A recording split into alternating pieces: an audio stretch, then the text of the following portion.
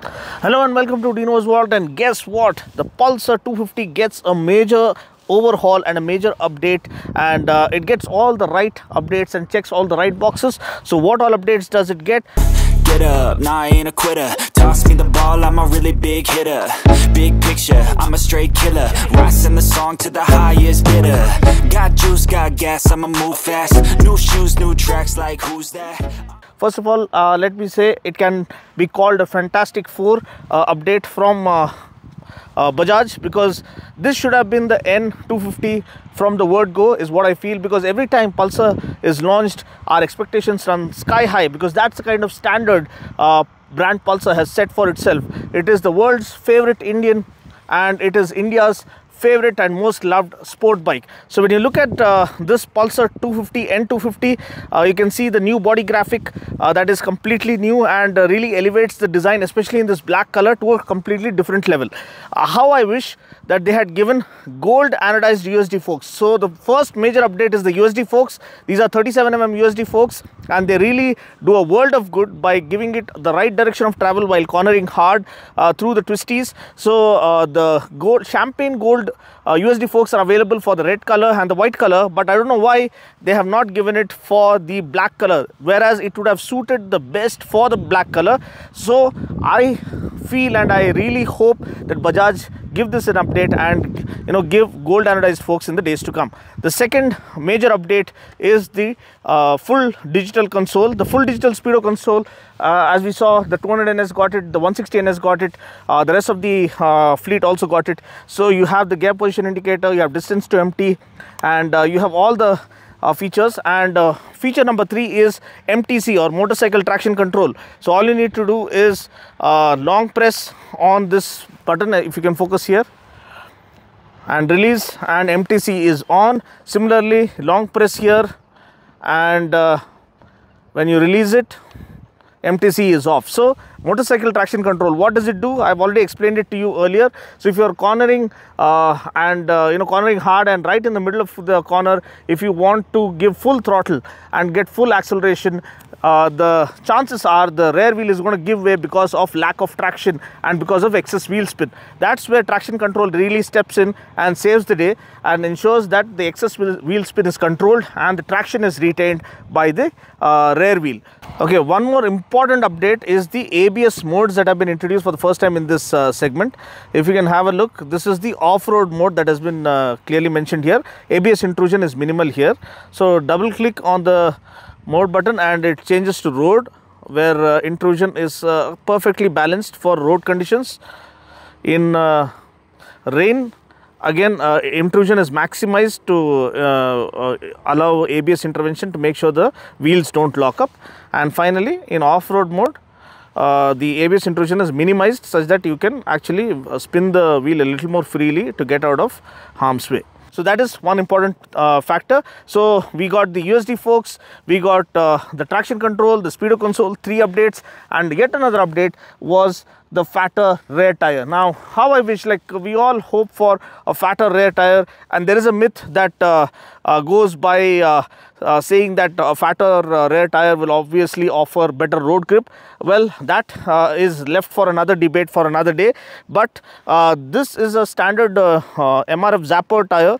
How I wish they could have offered a radial rear tire to really add on the value proposition and take the performance quotient to a different level, because the tire feels a little bouncy and maybe it needs a little running in because this is a brand new bike, but still I was not comfortable pushing it to its limits with this rear tire. I really hope in the future update the N250, the kind of refined aggression it has on offer, I'm pretty damn sure it deserves a radial rear tire. Also, you now get the short stubby double barrel exhaust, the making way and getting devoid of the underbelly exhaust, and this is a really thumpy and bass heavy exhaust that you come expecting from a Pulsar.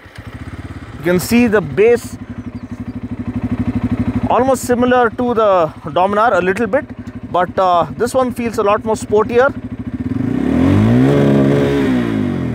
You can feel the grunt. So there you have it, the double barrel exhaust adds on the right kind of background score that this kind of sinister looking naked street bike deserves. The rest of the features remain the same. You have a 300mm pedal disc up front. Dual channel ABS is standard. It is not switchable. But as I told you, traction control, you can turn it off and perform those zero cuts and throw some dirt around. You have a monoshock that comes with preload adjustability. Again, rear disc brake as well, a 230mm I believe. 140 section rear tire, but I really wish it was a 151. But either ways, the paint quality feels a lot more beautifully done. The dual panel layout for the body structure really adds on a premium feel. Also, the Pulsar branding in 3D adds on a premium feel and makes it look like a higher segment bike. You do get a USB charging socket as well to stay connected on the go. Also, there are a myriad of features once you connect your console to the Pulsar Connect app, where you can accept and reject calls. You can also view your messages or missed call alerts, and then of course you also have turn-by-turn navigation, which is a major update for a bike in this segment, and that is needed because everyone wants to explore, everyone wants to take the road less traveled, everyone wants to embrace the biking culture these days, and it was the bikes like Pulsar that actually introduced the biking culture to the masses. And there you have a look at the naked wolf kind of a design coming alive with the front fascia. The front headlamp with the LED position lamps almost looks similar. Of course, this design came first, but makes me proud saying that the MT-09 from Yamaha almost gets a similar kind of a design, and also multifunctional bifunctional LED projector, which works for low beam as well as high beam. It saves a lot of weight and offers a consistent light throw, puts a lesser load on the battery. Also, LED turn blinkers offered as standard is a good inclusion. Crash guard is included, and I wish the side stand could have been offered of better quality like what we get with the Dominar, but at this price point, prices around 1.51 lakhs ex-showroom. At this price point, I think asking too much is a little too greedy. Again, the race stripes on the wheels, alloy wheels, also add on to the visual appeal. It really looks sinister, stealthy and stunning in this all black attire, and this undeniably is my favorite color of choice in the Pulsar N250 new color lineup. You also get a red and white color variants which look kind of okay, but this, my friend, is the best stunning looking variant. What is your favorite color? Feel free to comment below and let me know. How does it feel to ride? We're going to have a quick ride and talk about the acceleration, the ergonomics and the comfort, the throttle response, whether they have fine-tuned the engine a little more and added a little more juice to it. The powering the N250, however, is the same 250cc single cylinder air-cooled, oil-cooled, fuel-injected motor that puts out 24.5 PS of max power and 21.5 Newton meters of max torque. Another thing that really makes me want leaves me wanting for more is a 5-speed gearbox. This one gets only a 5-speed gearbox.